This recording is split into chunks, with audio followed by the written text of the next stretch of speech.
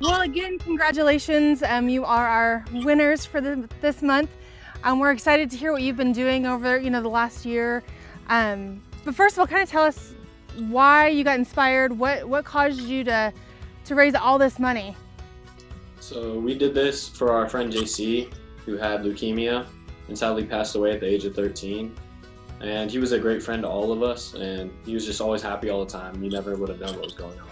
So Subaru actually does donations as well for the Leukemia and Lymphoma Society, So We definitely would love to have you involved this year.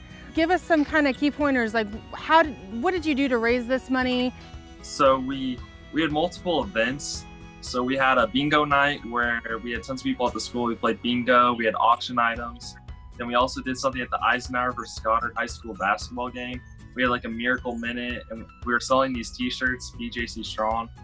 Then we also had help from our middle school, intermediate school, and elementary school, and together they raised over $10,000 with fundraising. That's absolutely incredible.